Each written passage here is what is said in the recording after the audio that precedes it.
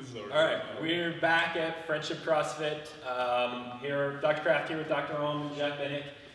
Today we're going to run through some tips for hang clean or barbell cycling hang clean. Before we do that, we're going to talk about warming up or getting ready for that front rack position of a clean. So Dr. Ohm is going to show us kind of getting the bar in a front rack. Good. So what he's going to start doing is just kind of flossing or mobilizing the shoulders, getting comfortable with that mobility of being able to keep his hands in that position. Great. What he's also going to want to do is, beforehand he can mash the tricep or the back of the arm on the barbell. That'll allow him to get that elbow flexion to stay comfortably in that position. We can also pop it onto the back and do the same thing. It'll help get that external rotation of the shoulder as he's doing that. Great. We also want to look at mobility in the thoracic spine. So we have to have good T-spine extension to be able to stay there, and we can do that on a foam roller, or and then while you're on the roller, working through the lats and other areas of the shoulder that are going to help us get in that good position. Awesome. All right, now for the hang cleans, so a couple different things. If we're thinking about this as it pertains to the CrossFit Open, obviously we were trying to accumulate more reps, we're trying to go maybe a little bit faster. So the first one we're going to talk about is the fastest option. This is going to be the cycling clean or the bounce clean that has become pretty popular.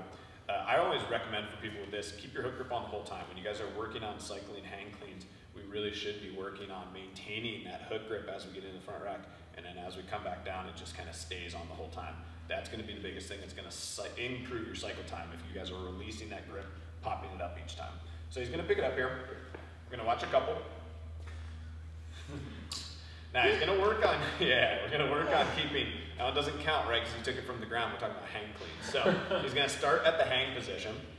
And the biggest thing that we want to think about with this is we want him to be leaning back a little bit on the bar, and when those arms hit that full cycle, he's letting the bar rebound over his quads and then bounce right back to the top.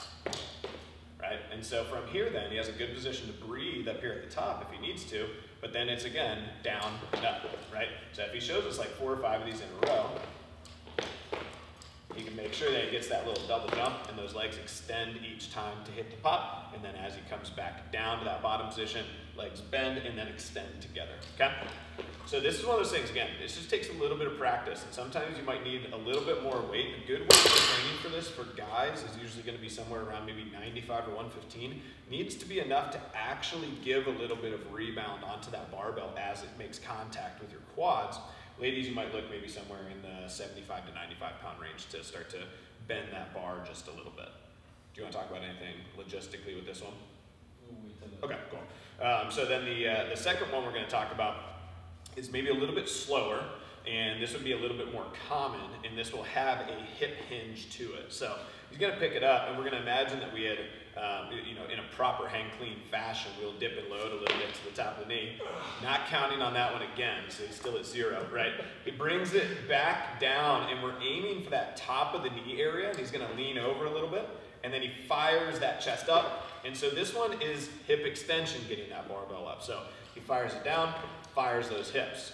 So I just kind of imagine this a little bit like a kettlebell swing, right? As we're trying to think about hinge and pop, right?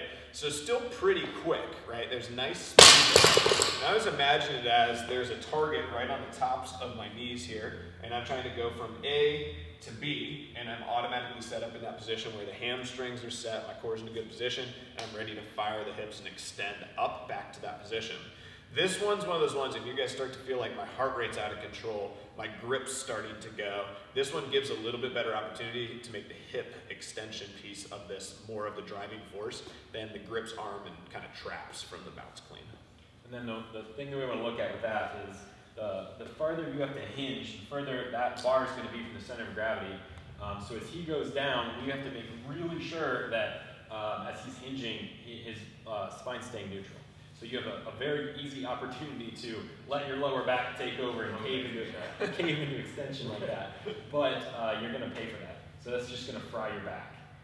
So as you hinge, we want to stay really neutral, especially as Jeff was saying, that the more fatigue you get, you can use this as an opportunity to come off the knees, but we need to make sure that we stay really braced during that. Yeah, and I almost even think about, as I'm doing it, I think about like what my abs are doing as I catch, right? as opposed to thinking about keeping my chest up. I think about what my abs doing so that I can brace as I catch.